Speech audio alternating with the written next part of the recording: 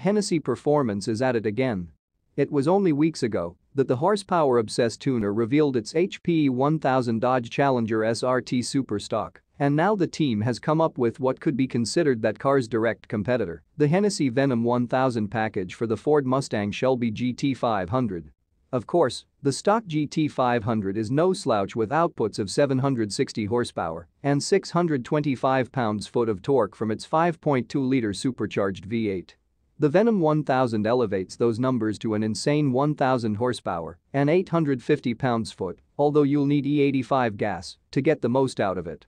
With 93 octane pumped gas, the output goes down to a still incredible 900 horsepower. The Hennessey team made lots of changes to make these figures possible, including upgrades for the heavy-duty supercharger belt, the high-flow fuel injectors, and the intercooler cooling brick. An air oil separator system and revised calibration of the transmission also form part of the changes. To remind eagle-eyed motorists of what's just pulled up alongside them, there are special Venom 1000 exterior badges. With the full 1000 horsepower, the Venom 1000 should improve on the stock model's 3.3-second 0 to 60 miles per hour sprint, provided the rear tires alone can offer enough traction.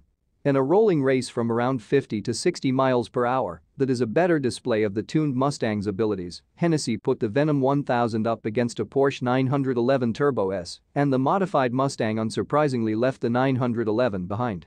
Quite simply, this Mustang is a beast once it's up to speed and when traction isn't an issue. Of course, the supercharger whine coupled with the deep rumble of the V8 is a duet that never sounds out of tune. Hennessey sells the Venom 1000 upgrade with a 3-year 36,000-mile warranty and serial numbered plaques, while installation is included as well.